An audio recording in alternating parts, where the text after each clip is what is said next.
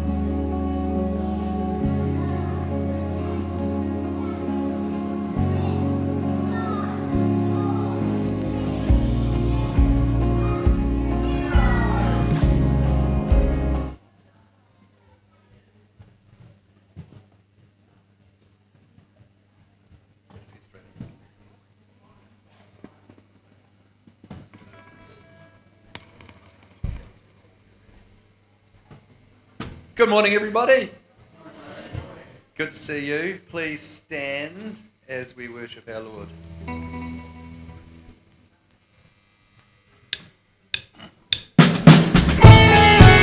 I hope you're ready for a big, upbeat, loud song. Got Slade on the drums this morning.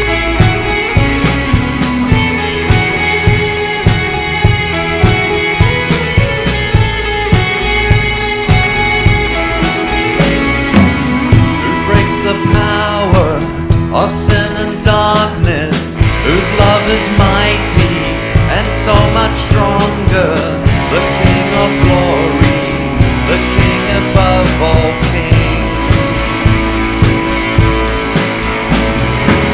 who shakes the whole earth with holy thunder and leaves us breathless in awe and wonder, the King of glory, the King above all kings. This is amazing grace. This is unfailing love, that you would take my place, that you would bear my cross. You laid down your life, that I would be set free. Whoa, Jesus, I sing for all that you've done for me.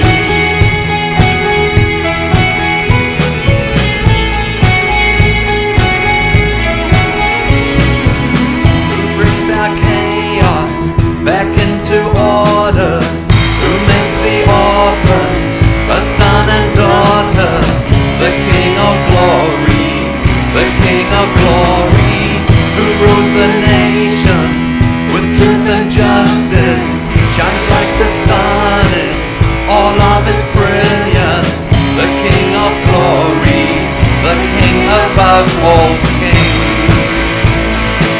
This is amazing grace. This is unfailing love, that you would take my place, that you would bear my cross. You laid down your life, that I would be set free. Oh, Jesus, I sing for all that you've done for me.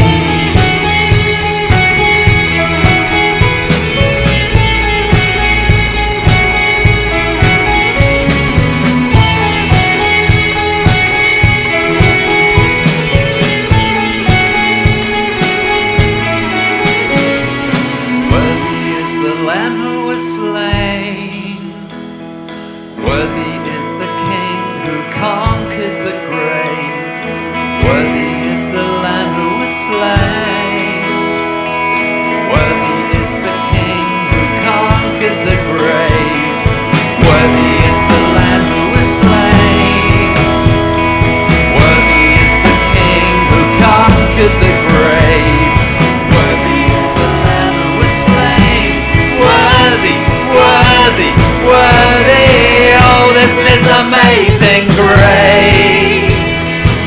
This is unfailing love, that you would take my place, that you would bear my cross. You laid down your life, that I would be set free. Whoa, Jesus, I sing for all that you've done for me. And this is amazing grace. This is unfailing love, that you would take my place, that you would bear my cross. You laid down your life, that I would be set free. Whoa, Jesus, I sing for all that you've done for me.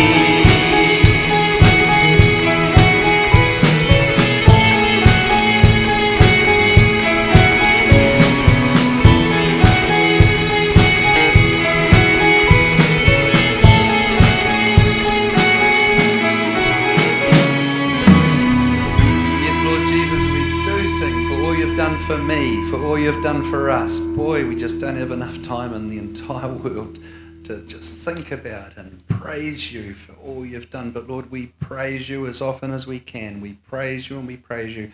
In our dark times, when we praise you, they turn to light. Thank you, Lord Jesus, for all you've done. Church, please be seated. Now I'm standing here looking a little concerned because we've got supposed to have Nigel Christensen here today. He's been over in Houston in the United States. Houston, wow. He's been speaking to a bunch of churches there about the same sort of stuff and I hope he's here. Oh, hang on. Oh, no, here he is. Wow.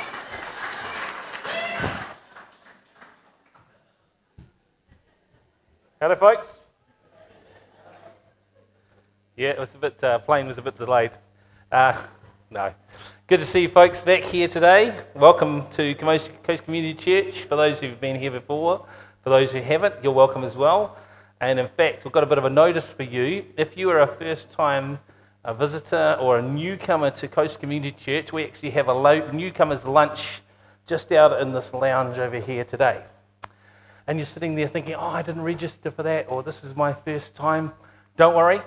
After you've had your cup of tea or coffee at the end, just feel free to move straight through to the lounge there and you can join us for that newcomer's lunch. We'd love to see you there. We'd love you to become part of our family here at Coast Community Church. All right, let's just open in prayer and then we'll get underway with a few other things. Heavenly Father, we thank you for your many blessings to us. We thank you for this time we have to honour you. And we pray that's our heart's desire today, that this brings glory to you, this service, and is a blessing to those who are watching online or here in person. We ask these things in Jesus' name. Amen. All right, now I'm going to call someone up here who many of you will know, his young man and his family, Mr. Carl Orchard. Could I have him come to the front, please? Now, Carl's had a calling placed on his life, and so they're going to come and share with us about that ministry or calling to the ministry of math. So I would pray that as you listen to them, because I know how challenging it can be to do this, can be quite nerve-wracking, that you would have, that the Holy Spirit would give you ears to hear what he is saying to you personally. That may be different for each person, but really just if you could just have a heart to listen to what they're saying. Now, you guys are going to have to come into this middle area a bit more, otherwise they can't see you online, which is very important. Yes, now, where do with the microphones? Just down here, there should be one. That's good. So come into this area here a bit more. Come over here, and I'll let you talk, and then I'll come and pray for you at the end. Can you all hear me? Good morning. We were doing some reminiscing last night. We watched some family videos and the Beatitudes. So I recognise some faces who are performers in the Beatitudes. So yeah, I was very little. I was about 4 for the Beatitudes. So yeah, Carl and I grew up in Coast Community Church or Ruapehu Street Chapel. So it's really awesome coming back to family to speak about this adventure that God's called us on. Carl's just getting the slideshow working. So this is Thea. Thea is 4. And this is Ayla. Ayla is 7. And I'm Helene, and you probably all knew me as Helene Kelly, but now Helene Orchard and Carl Orchard. And I'll pass this to you. This, it should be. Yep.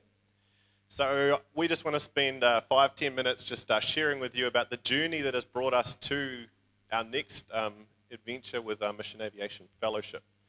So I'd like to say it all started a few years ago. I was born in Wellington, but at 2 weeks old, I went to Mum and Dad and said, I think that we're called to mission work over in Papua New Guinea. So by the time I was 2 months old with my family, we were over there for about almost 3 years in Papua New Guinea. So it kind of feels like I'm going full circle back to this country I haven't been to for 30-something years. But in all seriousness, 2008, when I was courting Helene, is when I first felt the call from God to a long-term mission trip. We'd done short-term mission trips before, but I felt that God had a plan for me to go and do long-term mission trip at some stage. Here we are 15 years later, 15 years married, and it seems God's steps have taken us now to finally long-term mission as we've been, yeah, you can tell. Well, so we were courting, and Carl told me about this call that he'd had from God, and he gave me a bit of an ultimatum. So he said to me, if you're not willing to be a missionary and go with me overseas and be obedient to God, then, you know, maybe this relationship won't.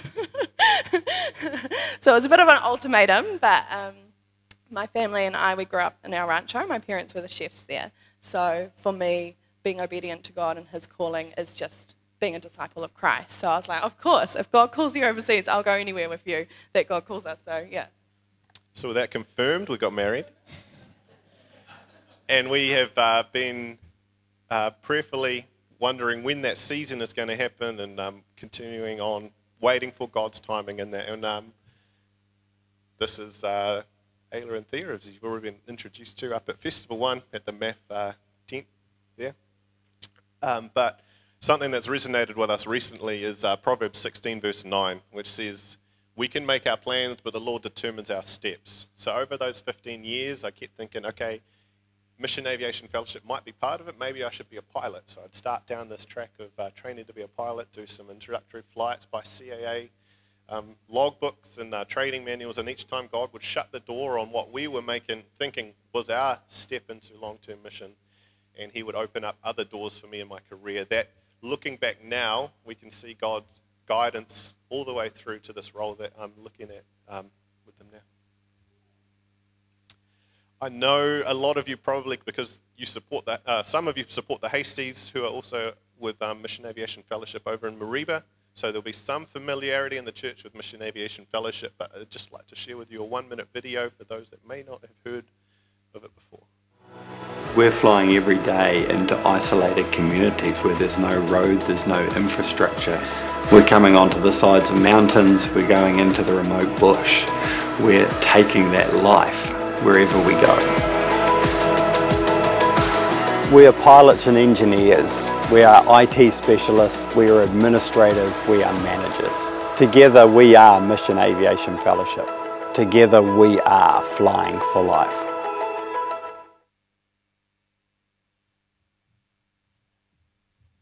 So part of the journey that took us to it, oh sorry, it's changed the slides a little bit on me. This is Murray Kendon and Trevor Strong. For those of you that don't know, Mission Aviation Fellowship is just coming up on 80 years old. Murray Kendon was a Royal New Zealand Air Force pilot in World War II, and at the end of World War II, he wanted to, thought, I've spent the last few years dropping bombs from these aircraft. I'd love to be able to take the gospel to the world using these same types of aircraft. So him and Trevor Strong, both New Zealanders. Murray Kendon actually ended up in Lower Hutt, and we've got to meet his wife, who just turned 102 last week. So we're very humble that we're carrying on something that they started. They had the foresight from God 80-odd years ago, and we can continue on that legacy that they've begun. Mission Aviation Fellowship, we really resonate with. As you can see out there, supports over 1,400 organisations, as well as directly bringing the gospel to different areas. It also is kind of the go-between for so many other organisations, allowing them access into places in the world that they otherwise wouldn't be able to. Yeah, it's something that we really love about MAF is that they support the wider body of Christ. So they are non-denominational as an organisation, and they just partner with so many other organisations to help them in their ministry that God has given them. And so it's just really cool how they network all those different parts of the body of Christ. It's actually quite phenomenal when you look at the statistics of what MAF is able to provide now. It's 116 aircraft out there, but it's actually up to 130 now. And if you listen to Radio Rema or Life FM, you'll hear the every 7 minutes an MAF plane is either taking off or landing. So it's phenomenal the reach that they have around the world. So I spent 15 years in the Air Force, but I'm not a pilot. So I'm going with MAF, but I'm not a pilot. I'm working as the IT manager for the Papua New Guinea operations there, which I think there's 80 to 100 staff in amongst PNG. So I'll be supporting the IT systems they have there. I've introduced you to already.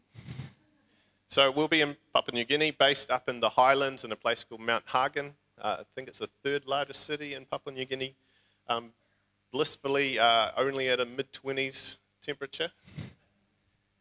But yeah, that's the main operation space that they have. A lot of the questions we've been getting is, what will I be doing over there? I am a qualified counsellor, and they have mentioned that there is a need for that, but I have said for the time being that I see my role as homeschooling the children and supporting Carl as he gets used to the culture and familiar with his role over there. So my role will just be, supporting the family and helping that transition into a new culture and a new environment. So like I said, Mount Hagen is where we'll be based, part of the support team there. And this is just a very short video made by one of the pilots based in Mount Hagen of a classic example of them doing essentially the equivalent of a Westpac helicopter rescue.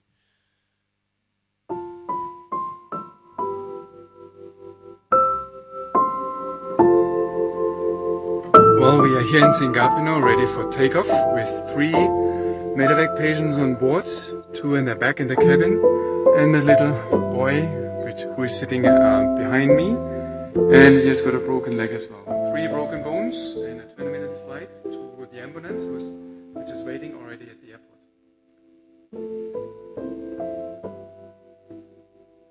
We are safely back here in Mount Hagen with our 3 medevac patients. The little boy had some pain on the way because it was really turbulent.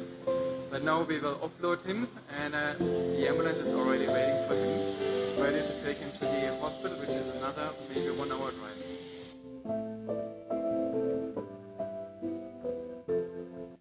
So pilots aren't trained as medical emergency responders as well, but often that is the role that they have to take in evacuating injured people in places that would otherwise take them a week or more of walking to the nearest first aid facility. They're able to take a 30-minute flight thanks to MAF. For us to be able to go over, MAF requires us to raise financial and prayer support. So we are prayerfully hoping that you will prayerfully consider supporting us either in prayer or financially as well. There is a goal that we have to reach, and we're leaving in July, August at this stage, God willing, if we meet that financial goal. I did update this. We are actually up to 10% now, but there's still plenty of opportunity for you to come and support us. And if you do want to do that, then we've got a desk or table out the back by the entrance. Come and talk to us about that and get some stickers or some prayer cards that we have as well. Thank you very much for your time, and I hope you'll come and talk to us after. Before you go, I'm just going to pray for you too. Sorry? Yeah. Oop, getting in the way. Group hug. Let's pray. Heavenly Father, I just thank you for their willingness to obey your call. I pray that you'd encourage them and bless them as they seek to serve you in a challenging environment. And I just pray your protection over them, and you'd be with them in all this way that they know you never leave them or forsake them. And we just ask these things in Jesus' name. Amen. Yes, so folks, there will be a table at the back, but there is a table up here I'm going to get my son to help me with. And we're going to shift this in close. And I believe the young people can go out now. Those who are not out already. Swing this around. So what I'm putting up here is essentially a demonstration Passover table. So we're going to be looking today at essentially, you want to set those up, that should be good. Messiah in the Passover. Looking at that shortly. And I'm putting you can see I'm putting a few things out on the table. These are liquids. It's never a smart plan to move a table with liquids on it, unless you don't want them to stay in the bowls that you've put them in. In which case, feel free to move the table with the liquids on it, because it's a good way to spill them everywhere. Especially this. This colour here seems to love white. I don't know if you've noticed that. All right, I'm almost there, folks. Thank you for your patience. Okay, so we're going to be looking at today at Messiah and the Passover, and going through basically a Messiah, a Messianic Passover that's pointing to Christ. You look up here, you see this statement that's been made by Paul, For Christ, our Passover lamb, has been sacrificed. So what's he saying? He's saying that Jesus is the fulfillment of the Passover feast. We're going to be looking at that. Now, if you think about it, the Passover was even ancient in Jesus' day. It had happened almost 1,500 years before the time of Christ. So even when Jesus is celebrating the Passover, it's nothing new. Now we can add another 2,000 years to that. And you remember, of course, that this all happened on the final night of the 10th plague in Exodus. The plague which was to take or to bring about the death of all firstborn males of both humans and animals in Egypt who were not protected by the blood of the Lamb. This would become the first of 7 feasts that God would put in place for the nation of Israel. And these were like appointments where God was reminding them of all the great things he had done for them as a people. Now this particular feast, Passover, overlaps with another one called unleavened bread. You'll get to see some of that later. This was one of 3 pilgrim feasts, and by that I mean this is one where all adult males in the country who were Israelites would have to go to Jerusalem to attend this feast. So we know that each year growing up, especially as a young adult, Jesus would have gone to Jerusalem. He would have attended this feast. And today we're going to look at the last one. The last one before his crucifixion.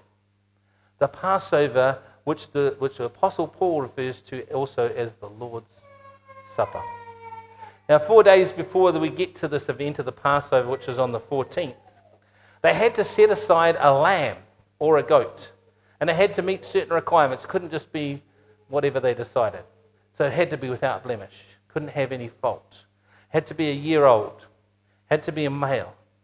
And a sheep of the sheep or the goat. And then they had to set it aside for 4 days to observe it before it would be sacrificed. To make sure that it remained without fault. Now, unfortunately, I'm sure that somewhere in that process, some poor, unsuspecting child named that lamb.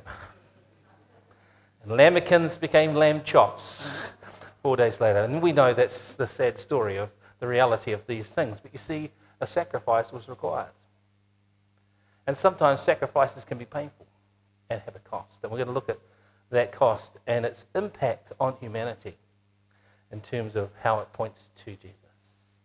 You see, Jesus himself was set aside. He was presented to the nation 4 days on exactly the same day, the day we often call Palm Sunday, or the triumphal entry.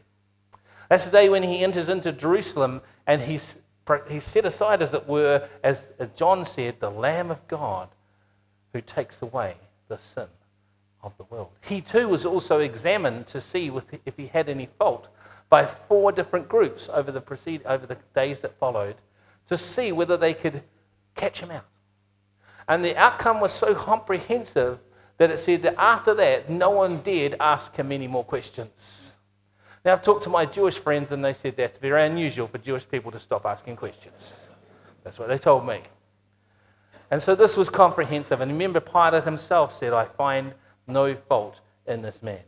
Now, an event occurs a number of years later after Jesus, which changes the entire face of the Jewish culture. And that is the destruction of the temple. And that meant that the sacrifices that were supposed to take place in the temple no longer could be undertaken. There was no priest, there was no temple where they could undertake these sacrifices. And so, why are we doing this today? Well, Paul makes it clear that this is not to be an obligation, but he does point out that this is a shadow and that Christ is the substance. Now, I know I've got an artist over here. Why do we add shadow into a picture, Ariella? What does it give it? Depth, correct. Well done. I didn't tell her what the word was, but she got it exactly right. Well done. Depth. See, shadow doesn't change the nature of the picture, does it? But it gives depth to that same picture. So this is a shadow. Christ is the substance. This is hopefully helping deepen our understanding of who Jesus is and what he did for us. So then the beginning of the service starts with the lighting of the candles. Now normally this is the the lady of the household. For the sake of time, I'm going to just do this myself. Hopefully I can get this to work. It's always a flaming nuisance when it doesn't, but there we go. Sorry, a bit of light humour there. But it is appropriate, I think, that we start the service with the lighting of candles. What was the first thing in the creation account? God said, let there be lights. We know that it was through the seed of the woman, normally it would be a woman doing that the Messiah came into the world. And he proclaimed himself to be the light of the world, the true light. And what does the light do? You know what one thing it does? It reveals the truth. It reveals the true nature of things. That's what Jesus did. He came into the world and he revealed our problem. The sin that we had that separated us from God, revealed our true need for a Saviour, and that he would be that Saviour that we so desperately needed. So one of the things you may not be aware of, but in a Passover ceremony, there are actually 4 separate cups. Only 2 of these are mentioned in the Gospel accounts. But the 4 cups relate to 4 I will statements that God makes in the Exodus account. So I want to very briefly look at those and how they relate to us as believers. The first cup of sanctification, big word, just means to be set apart for something specific. And he says, I will bring you out of under the burden of the Egyptians. So Israel was to be set apart from the Egyptian people to be their very own nation, their very own group. And if you think about it, we, now that we're in Christ, have been set apart from this world to be in Christ and he in us. Then there's the cup of plagues, that's the second cup. He says, I will deliver you from slavery to them. It's also called the cup of deliverance. How did that happen? Well, 10 plagues were required to deliver Israel out of the nation of Egypt. And you think about the words of Paul where he says that Christ became a curse for us, as it were. He took the curse, the plagues of sin upon himself so that we would be delivered if we accept by grace through faith what he's done for us. Then there's a cup of redemption. We're going to come back to that a little bit later. But redemption just means to buy someone out of slavery and bring them to freedom. You see, the Israelites were in slavery. They weren't just in Egypt, they were slaves in Egypt. And so they had to be brought out by a price. What was that price? The blood of a lamb. So too, we're going to look at how the blood of a lamb relates to our salvation, the Lamb of God. And lastly, the cup of praise or hope. God says, I'll take you to be my people and I will be your God. One of the things that's really interesting to me, if you have a look at the account, is Israel's inability to worship God properly while they were enslaved. There was an ongoing dialogue between Pharaoh and Moses about whether they could go out and do this, could they worship here, what maybe some of them here, and so, but they were never able to worship God properly. You know, that's true of us if we don't have a relationship with God. Before we came to faith in Christ, we did not have the ability to worship God properly because we weren't connected to him properly. We were disconnected through sin. It's only through Jesus' death on the cross that he connects us to God in such a way. Now we can worship him as we should. Now we can say, your will be done, Lord, not just my will be done. And so also there's a 5th cup, we'll come back to it later, that's Elijah's cup represented by that silver cup down there. And so the first cup would be poured, I'm just going to represent it here. And it's actually talked about in the gospel accounts. He took the cup and he given it, said, take this and divide it amongst yourselves. For I tell you, from now on, I'll not drink of the fruit of the vine until the kingdom of God comes. So this first cup is called the Kiddush cup, or sanctification. Remember what I said about sanctification means to be set apart. And hopefully, that's what you've done here today. We hope as you've come through that door, you've set apart the worries of life.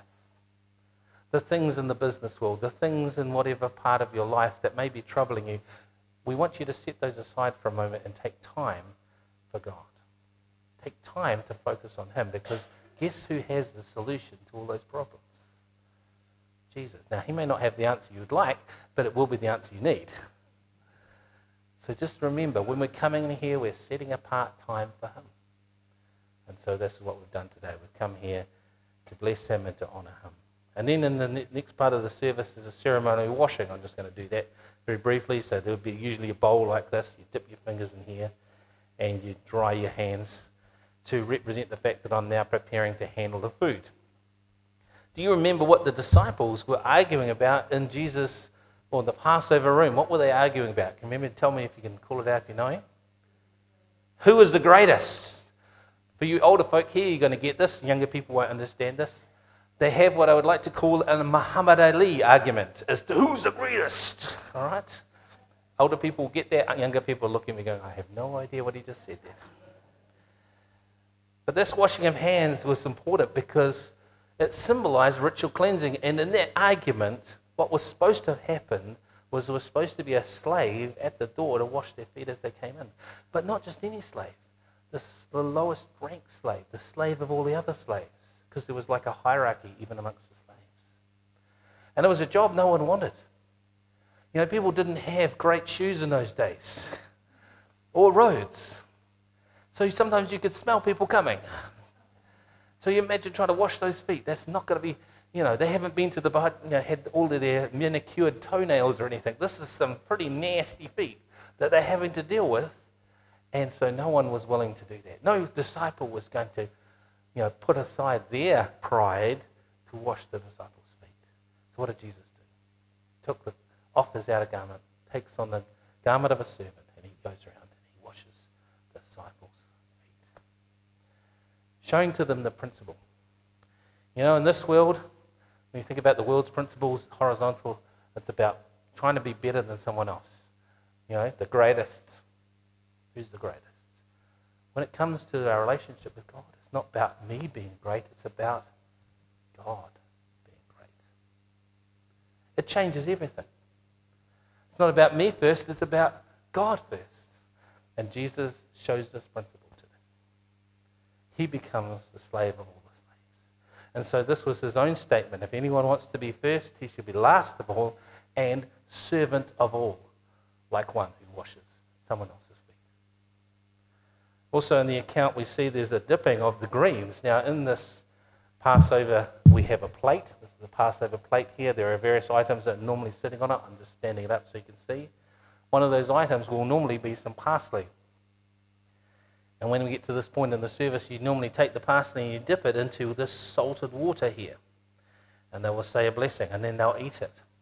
This is the parsley that Jesus referred to when he says about who was going to betray him. He says, he who has dipped his hand in the dish with me will betray me. He was talking about the dipping of the greens into the salted water. So what does this represent? Well, greens speak of life, and the salted water represents suffering and tears. So how does that go together?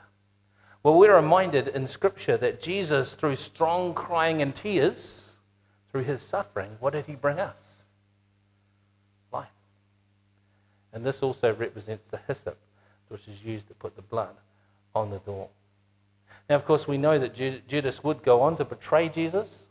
Unfortunately, he would do so without life or without hope. And now we come to another very powerful image that's found in the Passover, which is the matzah tosh and the 3 matzahs and the breaking of the middle matzah. Now I'm going to do something here. I'm not going to explain it to you, and I'm going to afterwards. So don't call it out, but afterwards I want you to. We're going to go through it, and you're going to explain to me what I just did. I don't think you need to go to seminary for this. In fact, no pressure, but a group of primary school children got this. So a bit of a worry if you're not getting this, unless you're not a believer, in which case, we'll let you off for that one. But I'm going to do something here, and hopefully you see the symbol, what this symbolizes, what this represents. So I have this very special bag here. It's one whole bag, but it's divided into 3 equal parts. So I have, in essence, a 3-in-1. 3-in-1. Now some of you are already underway. Good. Processing that. Now in this 3-in-1, there are 3 matzahs. And you will always take, every single time, the second of the 3-in-1. Every time. Always take the second of the 3-in-1. Having taken the second of the 3-in-1, you'll break it into 2 pieces. One piece will go back into this cloth here, and the other one will be wrapped, the broken piece will be wrapped in a white linen cloth. So I've taken the second of the 3-in-1, I've broken it, And now having broken it, I'll wrap it. Having wrapped it, I'll then put it away for a time. It'll be hidden away. And then it will be brought out later to be found with great rejoicing. So let's see how you go. Let's see if you understand what I was talking about. So shout it out together when I go through it. The 3 in 1 represents what? The Trinity, right? Father, Son, Holy Spirit. So the second of the triunity is always so the Son being taken and broken represents what?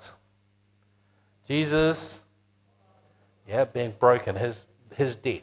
And you notice some of it goes back. So we have the representation of the fact he's fully God, but he's also fully man.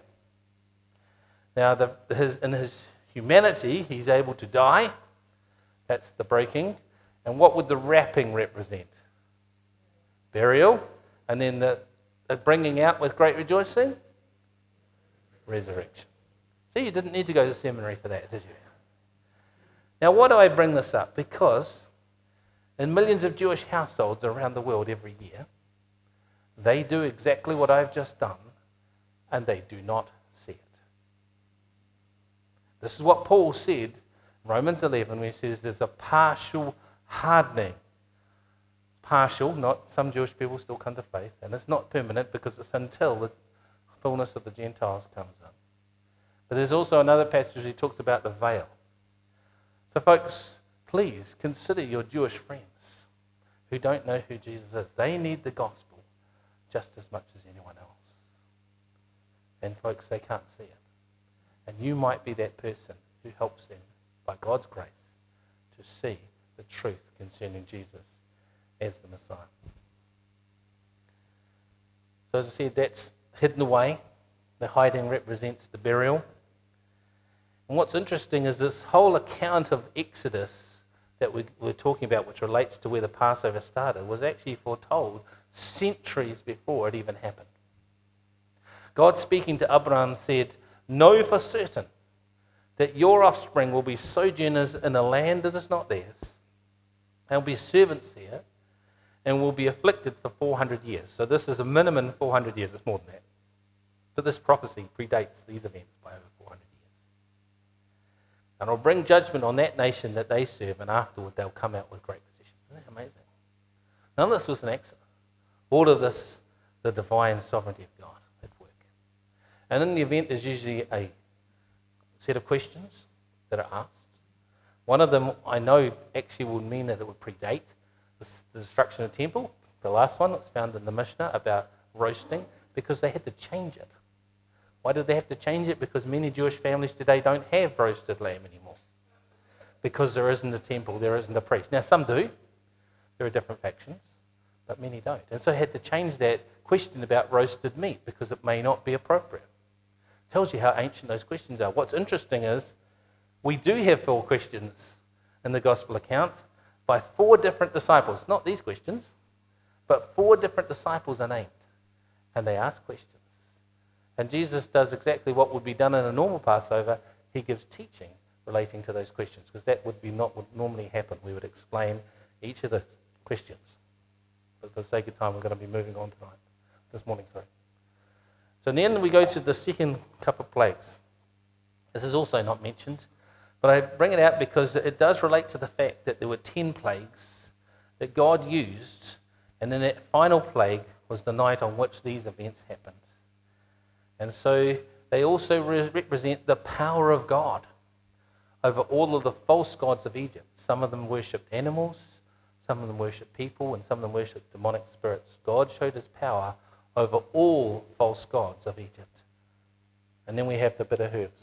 Now the bitter herbs is part of the prerequisites of a Passover, one of the 3 things that's required. And it's to represent the suffering of the Israelites during their time in the land of Egypt. And so what they would do is they'll take a piece of matzah. We'll have a piece of matzah later on. They take a piece of matzah, they break it, and then they dip it into one of 2, or both, depending on who you are, 2 versions of bitter herbs. Now, for those who are wusses, are wise, those who are wise, they would dip it into horaset. That's meant to represent the mortar, because that's just apple and cinnamon and honey. Those who are brave, they will dip it in, or foolish, whatever you want to call them, they'll dip it into the horseradish, and that's supposed to bring tears to your eyes. Now what's interesting is that this bit of herb, and the use of the matzah and the bit of herbs is also mentioned in Jesus' account, because he makes what he calls the morsel. And the morsel would have been when you take 2 pieces of matzah and make like a sandwich, and possibly there would have been other things there as well, but he'd make like a sandwich that he would give to Judas. What you may not be aware of is in traditions, some people believe that the giving of the morsel was what the celebrant, so that would be someone like myself, did for the honoured guest. So think about what's happening here and what's going to happen soon. Jesus is taking this and he's giving it to Judas, showing him to be the honoured guest.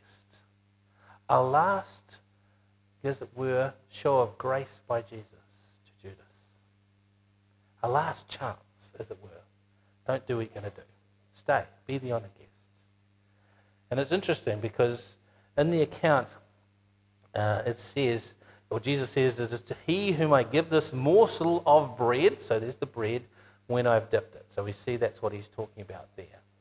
And so when he dipped the morsel, he gave it to Judas, the son of Iscariot. Be the honoured guest, Judas. What happens? Well, unfortunately, Judas sadly makes the wrong decision. He makes a decision from which there will be no return. And it says, then after he had taken the morsel, Satan entered into it. Wow. And Jesus said to him, what you're going to do quickly. John's account also adds, and he went out and it was dark, it was night. Now you don't have to tell anyone that. Passover is always at night. Why is he saying that? Remember what I said earlier? Jesus is the light of the world. Judas was rejecting that light and going out into darkness, never to return. What a sad picture of unbelief. What a sad picture of a lost person not willing to accept the truth concerning who Jesus really is. And of course we would place that then at the beginning of the meal. The disciples think he's got the money purse. They think maybe he's been sent out on an errand or something. And then we would come into the meal itself. And of course in the meal, this is where they would have the lamb. And something I just learnt recently was about how long it takes to cook a lamb. Now Passover starts at twilight, which is about 3 o'clock. Unleavened bread would start at sunset, because that's when the day starts for the Jewish thinking. So we've got 4 hours. Guess how long it takes to cook a lamb approximately, roasted? 4 hours. Yeah, it all works in. And so they would have eaten this lamb. And of course, not a bone of the body was to be broken. And this is fulfilled in Jesus' death on the cross, where he's already dead when they come to break the body, so they don't. They don't break a bone.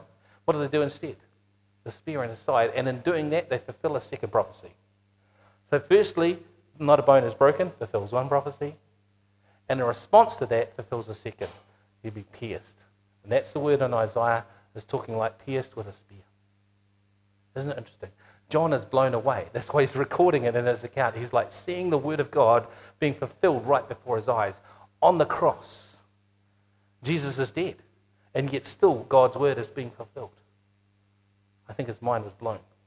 God knew what he was doing. This was no accident.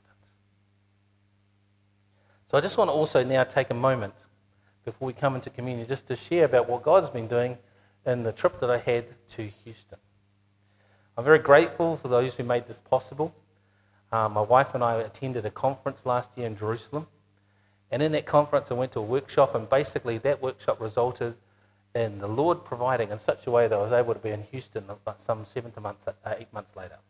That's just, one of the guys who worked for Chosen People said that doesn't happen.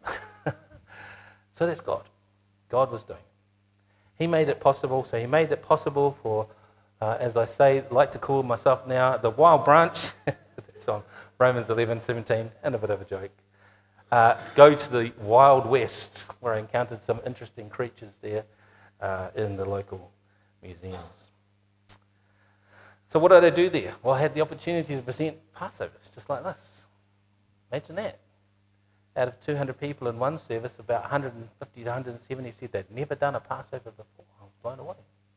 There's a need there, folks. That's why God seemed to want me to go there. So I went to the Texas Cowboy Church. Yes, they wear cowboy hats. And amongst other things, I went to various churches, and it was amazing. Had a great time. The Lord was very gracious. And so I'm very thankful for the support I had to get me there. And so that was, obviously, we may not be aware, but there's preparation underway to go back next year, Lord willing. It's already happening. Booking has already come in. So thanks to God's grace, looks like we're going ahead, Lord willing, again next year.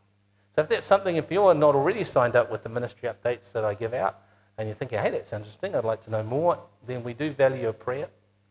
We do need prayer. So if you'd like to be part of our prayer team, then you come and talk to me afterwards or just email me. Just go into the church directory and send me an email from there.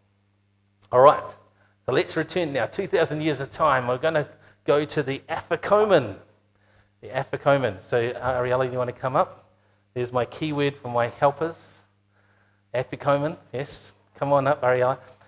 All right, so now Ariella, you're going to try and find the hidden Afikomen that looks like this. So it's not this one, so you can't cheat. Okay.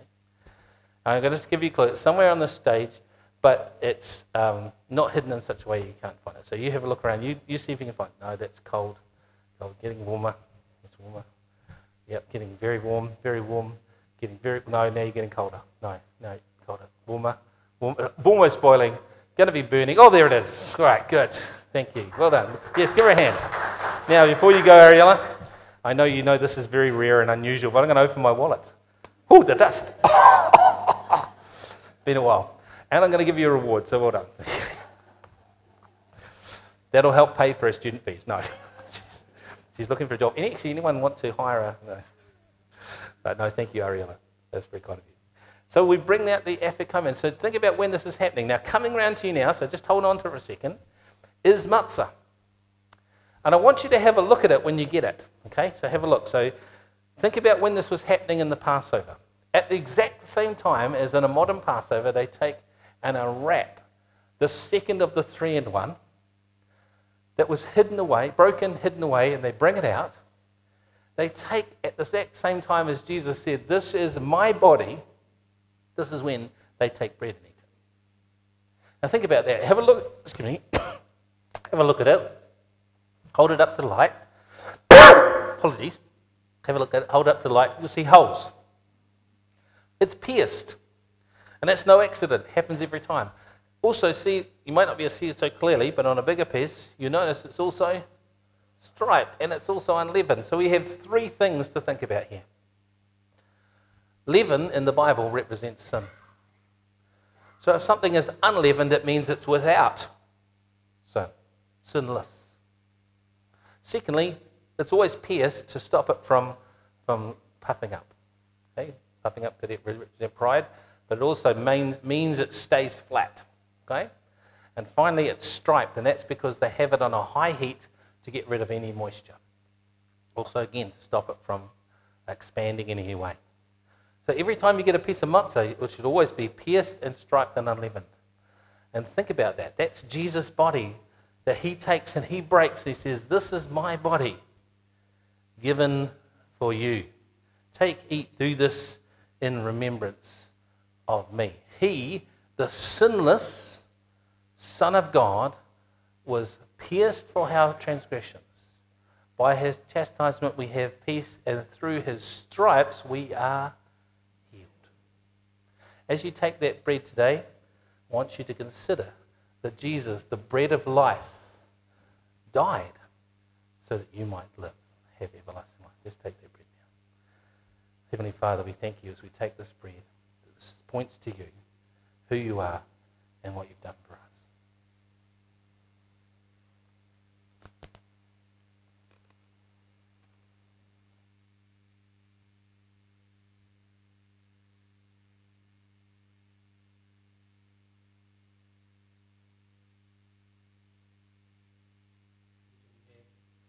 The cup of redemption.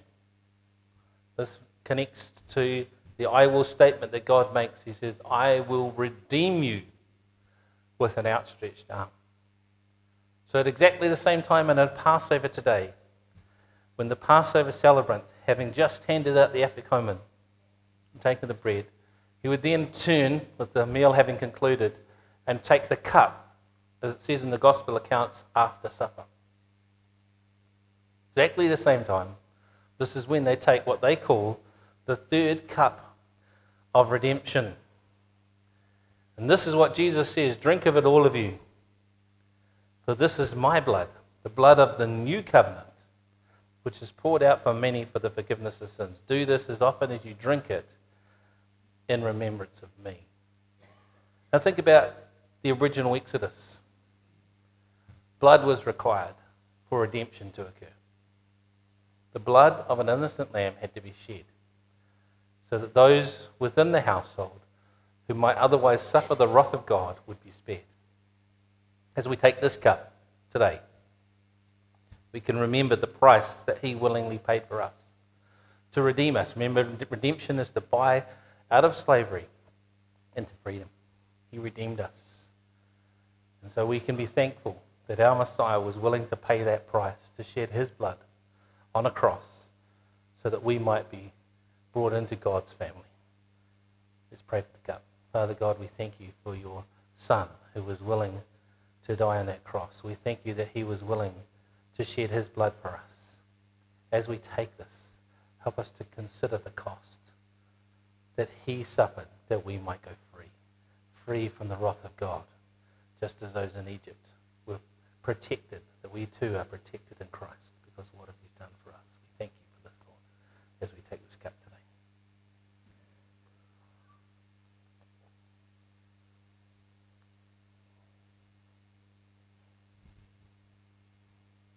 Now, something as this is just concluding this section that I need you to be aware of is that they don't normally ever make any direct reference to the blood in any normal Haggadah. Think about that.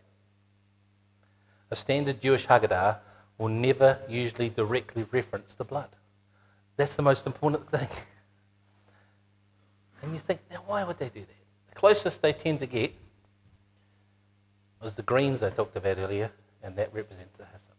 That's about as close as they get. So why would they overlook the blood? I'm going to show you something, and maybe it might give you an idea. Because some kids, they ask awkward questions. We've got one of those in our family who will remain nameless.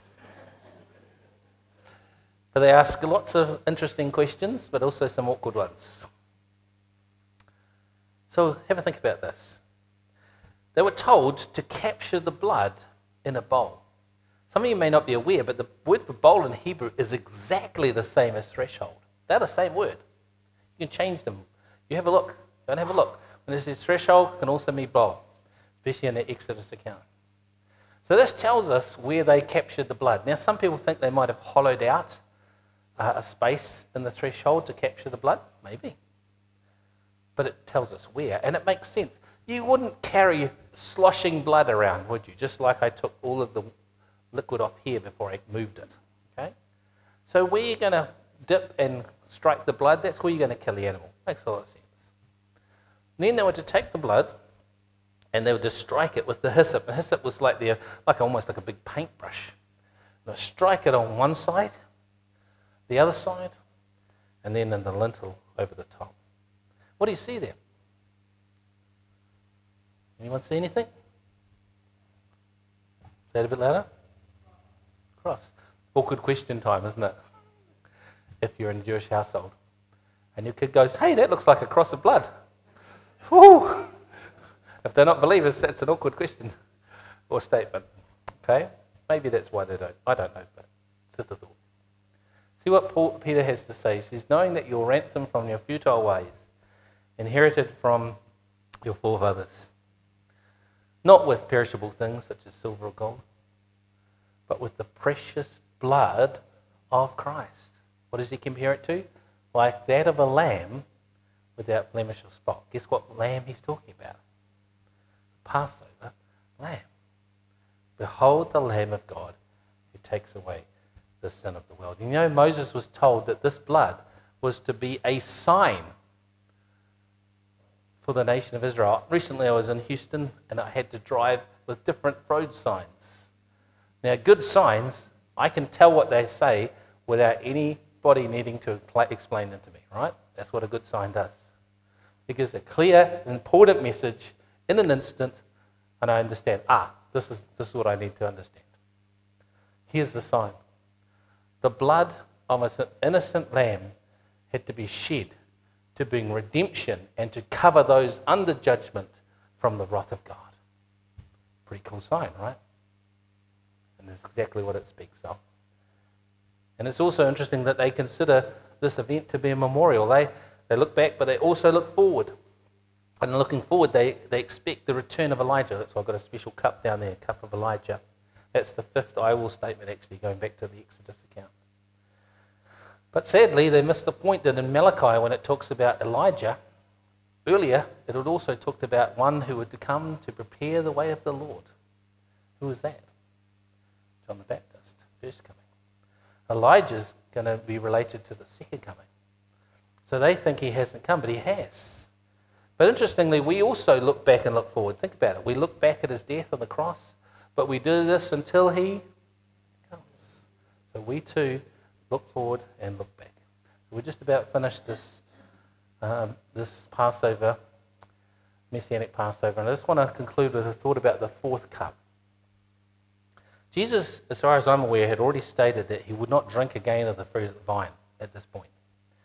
And so I want to make a possibility here. I can't prove this, but it's possible that Jesus did not drink the fourth cup, because the others sort of place it after the third cup, that statement, I won't drink. But if he didn't drink a physical cup, what's interesting, I think he did drink a spiritual cup. One that he drank alone. No one else could take. And that cup was the cup of God's wrath. Remember, he says in the garden, if it be possible, let this cup pass from me, but nevertheless, not my will, but thine be done. And in Scripture, a full cup, this isn't a full cup, but if you imagine it was, can represent two opposite things. In Psalm 23, the full cup is the cup of joy and blessing. But in Revelation, it's a cup of God's wrath. So how does that work? Well, Jesus took the cup that he alone could take, the cup of God's wrath, so that we might experience and partake of the cup of God's blessing. So hopefully you have that relationship with Jesus. He is your Savior. Think back to the Exodus account. It was not good enough for your neighbours to do it and you just go, that's nice, they've got blood on their door. It has to be on your door. Same too with our faith in Christ.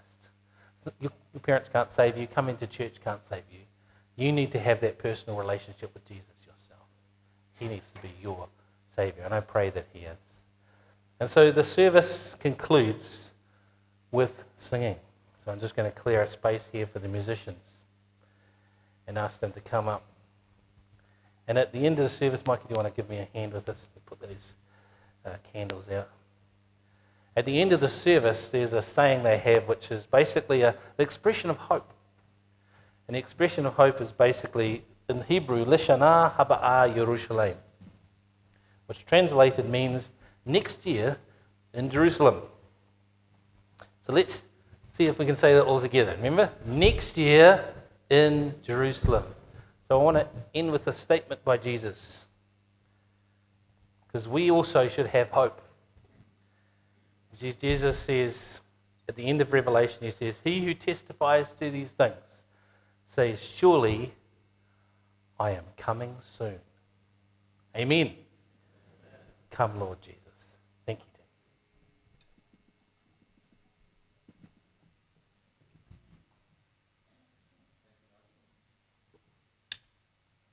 Please stand.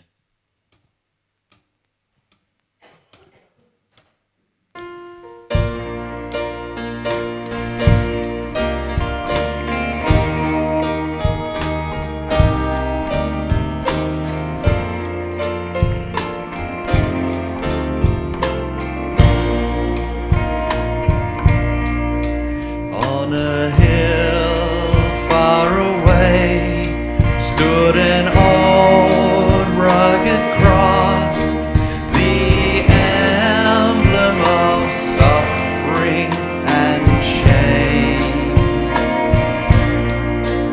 And I love that I'll cross with the dearest and best for a world of lost sinners was slain. So I'll cherish the old rugged cross till my trophies at last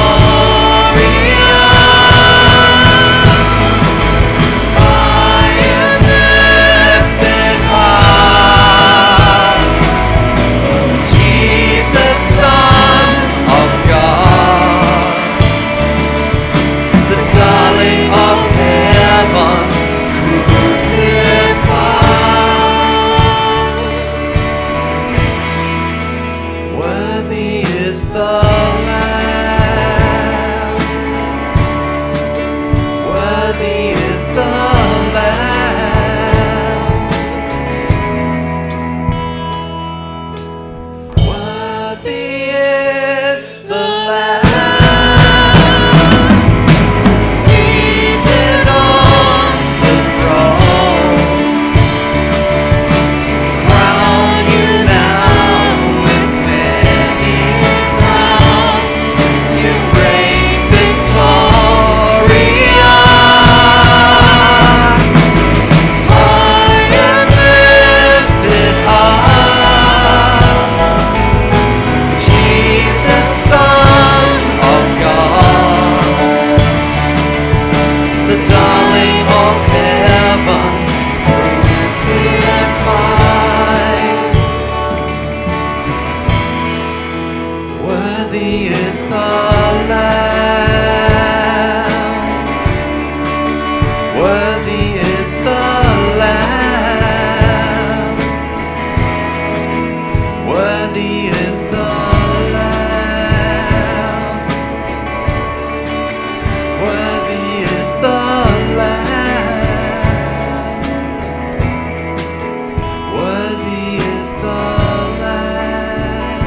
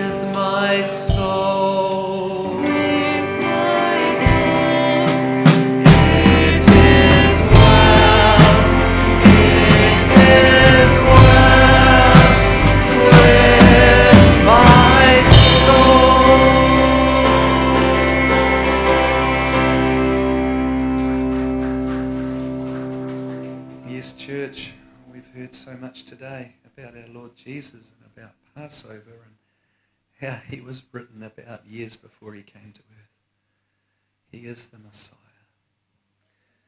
Lord Jesus is God. I just can't imagine the day when the Father says, I got this great idea, we're going to create a physical universe, but boy, it's going to hurt you, Lord Jesus. It's going to hurt you, my son. And Jesus says, I'll do it, Father. I'll go to earth and I'll pay that price for the people you're creating, for the people. He knew us before he laid the foundations of the earth. Isn't that an amazing God? So church, is it well with your soul? Is it? It cannot be unless you have submitted to the Lord Jesus Christ. Unless you can think of a time when you've said, Lord, I'm a sinner. Lord, I'm sorry for the things I've done wrong. I turn away from those things. I know you are the Lord and I accept you and please walk in my life. If you said that prayer before or something like it, or if you've said it now, you are saved and it can be well with your soul. Thank you. And Nigel, thank you so much for your blessing to us today. And the message, it was awesome. I'm going to watch it again to catch the bits I missed. And it's what a privilege to have our speaker and facilitator singing beautifully from the front to us as well. So thank you. Church, I don't want to finish the service, but I'm afraid it is. So stay, have a fellowship with us. And as Nigel said, we've got the newcomers' lunch next door. Thank you. God bless you all.